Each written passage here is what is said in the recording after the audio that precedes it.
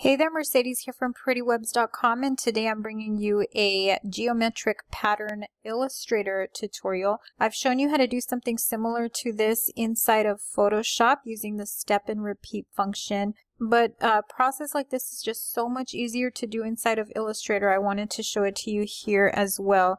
I know there's going to be some people that are just all about one program or another, and I only say that because I know I'm a Photoshop person and I'll figure out any way to do something in Photoshop before I fire up another software, but this one is worth opening up Illustrator to do because it's just a lot easier and simpler to do it this way. So I'm going to show you a shape similar to the ones that you see here. It's just a simple process that I'm going to show you, but I made these here because I wanted to show you all of the different things that you could do with this just on the starting shape. So right here I have a starting shape of a square, and you can see how different it is to these two. This one is a star shape with 10 points. This is a star shape with 4 points. So you can see the difference between these two just based on that one little difference. Everything else is exactly the same. So what I'm going to do is start off with this 10-point star shape right here, and we're going to make something that's a little bit different from even the ones that we have right here. Okay, so I'm coming over here to my canvas, and I'm going to start off with the shape tool that's going to be right here. You're probably going to see something like this. Just click, hold it, and we're going to choose the star. And then I'm just going to click on the canvas to bring up this menu right here. I'm going to keep the radius 1 at 50, radius 2 at 25, and I'm going to keep my points at 10. I'm going to click OK. So I have this little shape right here now. I'm going to press the letter V on my keyboard and then hold Shift and Option and drag that out. I was holding the Shift and the Option key just to make sure that this stayed in proportion. Okay, now I'm going to press the letter A on my keyboard. This is the direct selection tool, and that's going to allow me to work with these points right here.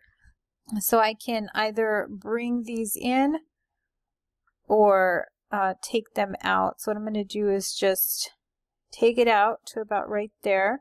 And you can see I've turned that star more into a gear style shape. I'm going to press the letter V on the keyboard to grab that and make it bigger. I'm holding Shift and Alt or Option. The reason I'm making it bigger is so that it's more visible on camera. Okay, now I'm going to press Command and the letter C to copy this shape. Command and the letter F to paste that shape right in place. And I'm going to change the color of this one to this pink color. So let me go ahead and bring this down. Shift and Option just to drag it down. I'm going to make it really small. So we have one really big shape, one really small shape. Now I'm just going to grab both of these. Just rubber band select them. And I'm going to come here to Object, Blend. And I'm going to go over here to my blending options first, just so that you see the way I have this set up. So for my spacing, I have this set to specified steps. That's going to be the second one here. And I have my steps set to 20. So I'm going to click OK. Now I'm going to come back into Object, Blend, and Make.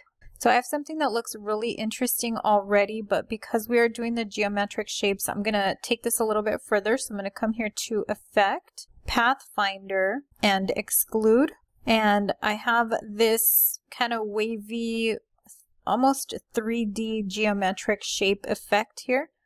And what I'm going to do is show you how you can use this shape right here to create so many different shapes. Before I do that though, I'm going to have to grab this, just this center section right here. So double click right here to directly select this little section right here. So you don't want to have the whole thing selected, just this little portion right here. Now I'm going to come back up to Effect, Distort and Transform. I'm going to choose Transform.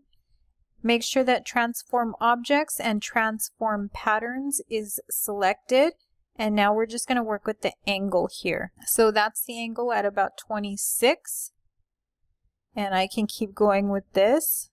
Kind of looks like a skirt, like top view of a skirt or something. but you can keep going and you start to get these like this where they start to overlap each other.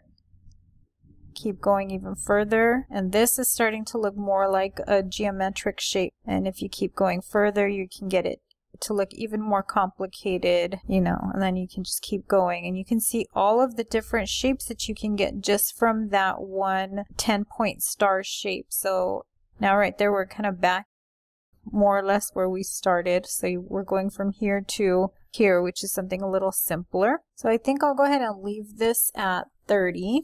So play around with this, see what shapes you can get out of it. If you liked this video and found it helpful, make sure to like it and share it with a friend. I put out Photoshop, Illustrator, and other design program tutorials every single week. So if you don't want to miss another tutorial, make sure to subscribe to this channel. And as always, visit PrettyWebz.com for more design resources and tutorials. Until next time, thanks for watching.